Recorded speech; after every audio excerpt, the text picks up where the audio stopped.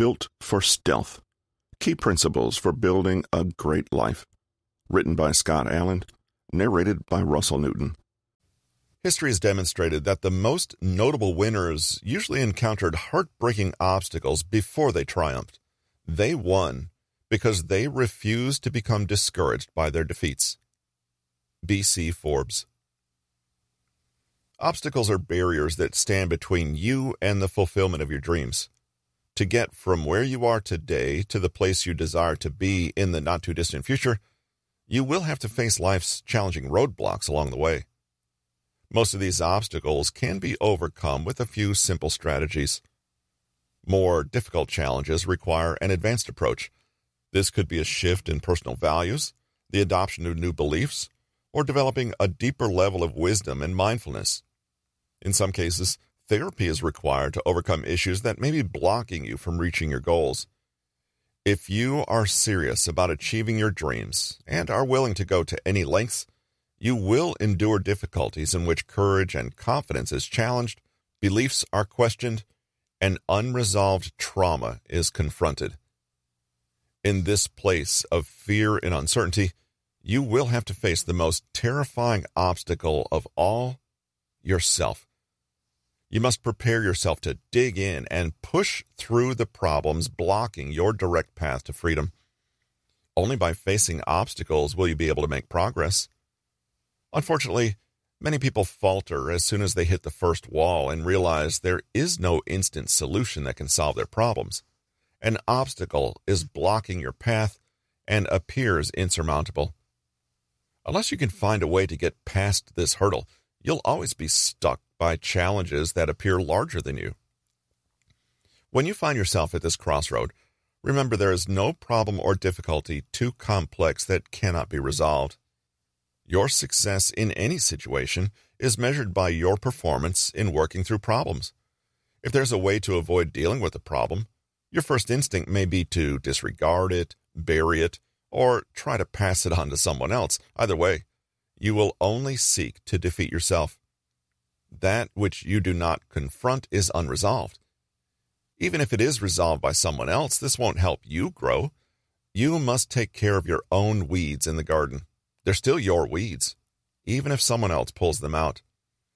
When you pass the buck to someone else, instead of making a real effort to solve the situation, you end up disempowering yourself.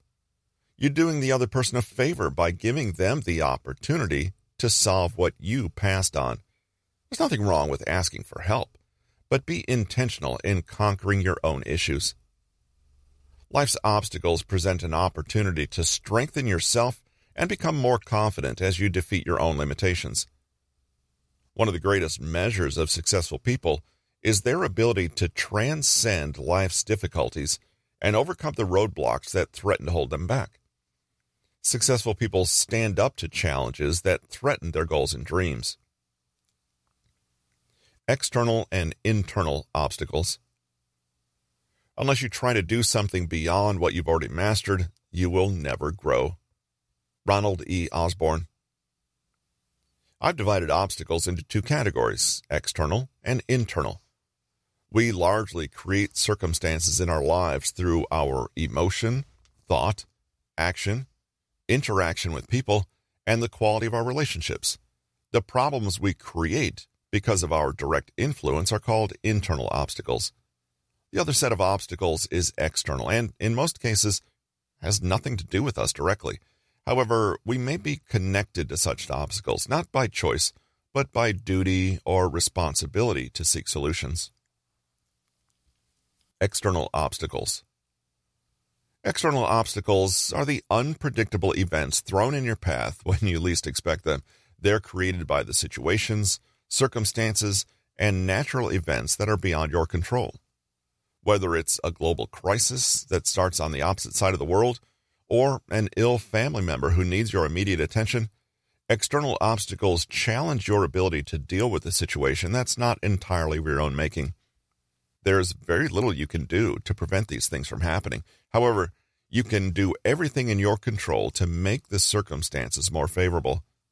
This could mean reaching out to someone who really needs your help, or being pulled into a situation, either at work or at home, where a problem exists and you're expected to provide a successful outcome for other parties. You may not have created a particular problem, but you could still be a part of the solution. When a situation that you didn't create arises, instead of responding with fear or by deciding, "It's not my problem," condition yourself to adopt a different approach. Consider this a valuable opportunity to step up and take charge. If you feel afraid of the problem, let yourself feel that fear. Take direct action in the face of what frightens you. Your fearful emotions do not have to control your actions. You can control your emotions by doing something. You can respond to any situation. If you choose to disregard a certain problem, it will continue to exist. The best time to determine how to deal with an obstacle is when it stands between you and all your hopes and dreams. You may face a situation in which you're asked to find a solution to a problem, and others could be looking to you for guidance. Regardless of whether the problem is a situation in your company, at home, or in a personal relationship, always ask yourself the following: what can I do in this situation? How can I make a difference here? What actions could I take right now that everyone else is avoiding? These questions create a higher level of personal empowerment as you start to think about possible solutions. When you seek solutions to obstacles keeping you stuck, you empower yourself. When you rely on someone else to figure out the answers, you empower them. If you work together to overcome a barrier, you empower each other.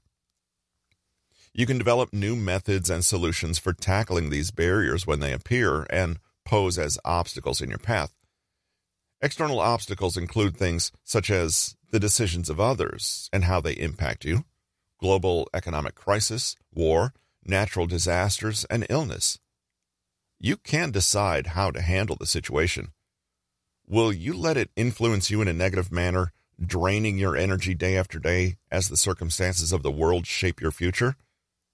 Instead, will you take action to seek out a solution to make the best of the situation at hand? You always have a choice in any situation to do something. Take the lead when you have to, and step back and let others deal with the crisis when that's the best thing to do. As long as you are aware of the difference, you can decide either way. Internal obstacles. Internal obstacles are problems or conditions that are created through your direct involvement. It may be a situation arising from an unresolved issue, a difficult relationship, or a crisis related to work. These obstacles can be very threatening because of the personal, emotional ties we have to them. With external obstacles, it's much easier when you can acknowledge that you had nothing to do with creating this situation, but personal obstacles are more emotional and tied closely to your feelings of rejection and failure. We all face countless internal obstacles. Many of these obstacles are small and harmless, so they go unnoticed. Other obstacles, however, may take over our lives. If they're not controlled or removed, their manifestation could make you miserable. These self-defeating behaviors grow from within and threaten to destroy you. They harm you spiritually and negatively influence your confidence and your ability to take a proactive stance. If they aren't confronted, they act like slow poison. When this happens, we become powerless, foolish, and fatigued. In our efforts to avoid pain and suffering caused by obstacles created by our self-defeating behaviors, we may turn to other methods of escapism, drugs, alcohol, excessive shopping, to relieve our suffering inflicted by this internal enemy. Internal obstacles include things like addictions, grief, trauma, negative thinking, and more. Obstacles that are hidden from view are the most difficult to overcome. Our greatest enemy is within us and remains elusive until strong intervention measures are taken. Once you've confronted your greatest fears, you'll have taken the first step to victory. The stranglehold that these problems have on your life will be defeated, and the pathway to a new way of living will appear before you. This is your pathway to freedom. When you face your greatest trial with courage and faith, you're free to walk this path. Facing your fears and personal demons gives you great strength. When you refuse to be defeated, the chains that bind you are released. Whether you have an addiction or you habitually think negatively, the power to change these behaviors lies within you. In the end, you're only as weak as you believe yourself to be. Obstacles have a five-fold purpose. Happiness is dependent on self-discipline. We're the biggest obstacles to our own happiness. It's much easier to do battle with society and with others than to fight our own nature. Dennis Prager. An obstacle is not a roadblock. It's a necessary element that serves a purpose. Obstacles help us grow. We tend to think problems will prevent us from moving ahead. Instead, it's by developing solutions to overcome challenges that the greatest growth is achieved. Here are 5 reasons why obstacles matter and why we should embrace them as tools that can help us evolve. 1. Obstacles contribute to growth and development. Develop the attitude that every challenging situation carries an opportunity for you to become stronger. Create a deeper awareness of why this particular problem has come into your life. It's important to acknowledge that obstacles exist to enable us to evolve and make progress. This builds character, boosts courage, and gives you a deeper feeling of satisfaction once you have effectively worked through a difficult period. 2. Obstacles serve to increase self-confidence and boost self-esteem. We feel a sense of deep fulfillment by overcoming challenges. This increases confidence and strengthens the belief that nothing is impossible. Instead of being powerless, you become empowered. You develop a strong character. With every victory, your confidence moves up a notch, making you less fearful of the future. Remember that most people fail because they don't believe in themselves, not because they lack ability. 3. Meeting new challenges expands opportunities. You can become the master of problem solving only by facing adversity and the things in life that oppose your ideals or chosen path. Your greatest challenge is to deal with difficult people or unpleasant situations. These challenges give you an opportunity to become something today that you weren't yesterday, to face problems and find solutions. Your greatest victory lies in facing your deepest fears. 4. Overcoming obstacles puts us in line with our life's purpose. Dealing with obstacles aligns us with things that are important in our lives. What appears to be a roadblock is actually a tool for enhancing focus and bringing us back to the path that leads to fulfillment. Meet challenges head on. Find solutions. And when you can't find the answers you're looking for right away, take the time to explore other possible solutions. Weigh your decisions carefully. Brainstorm options. Meditate and focus on whatever has led you to this place.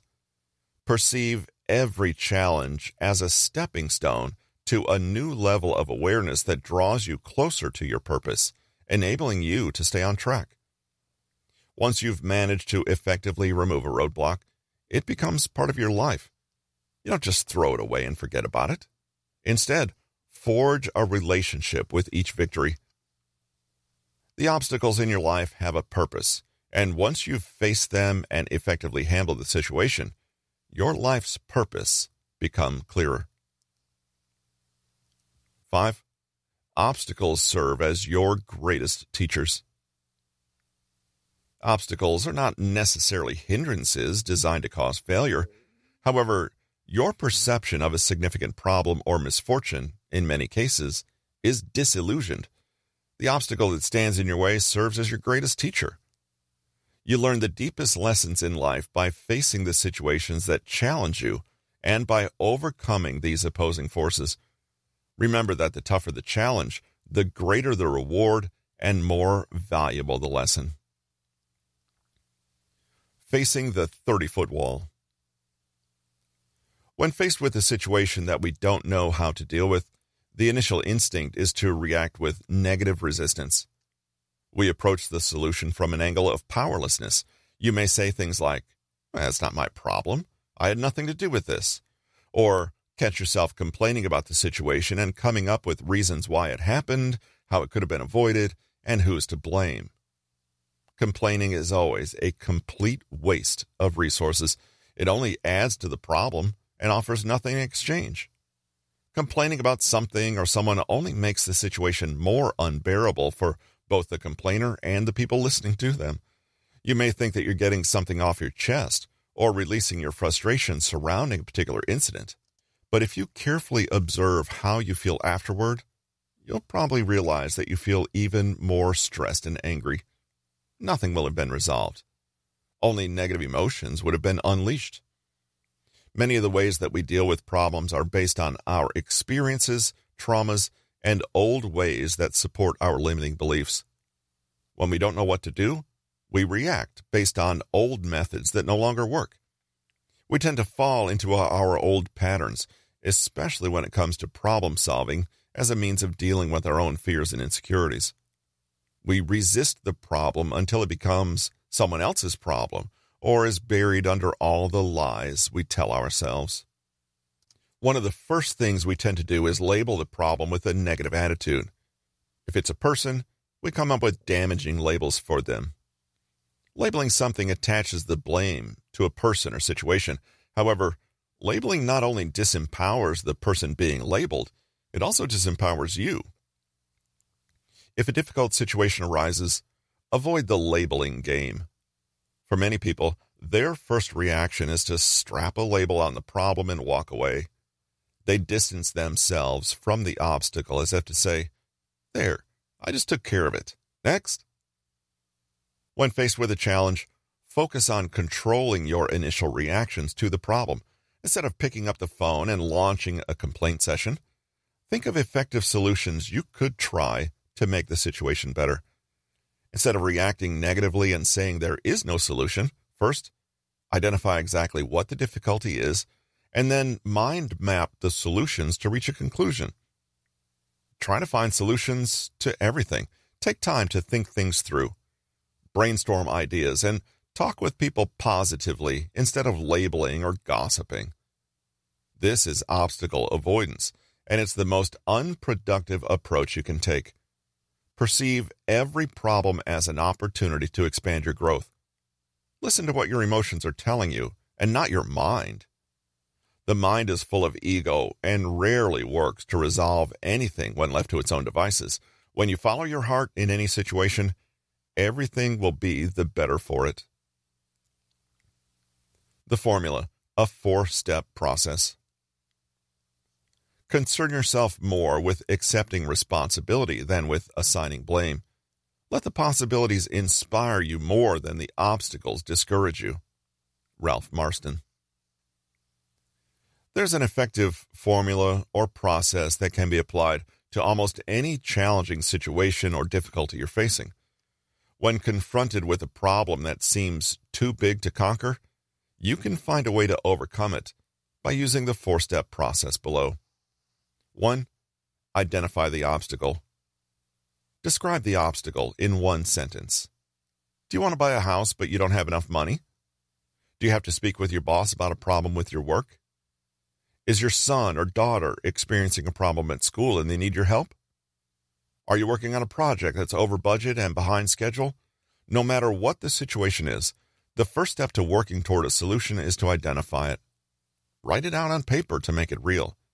Don't keep anything in your head and try to work it out. That's the worst place for a challenge to exist. Then, once you've identified the problem with absolute clarity, 2.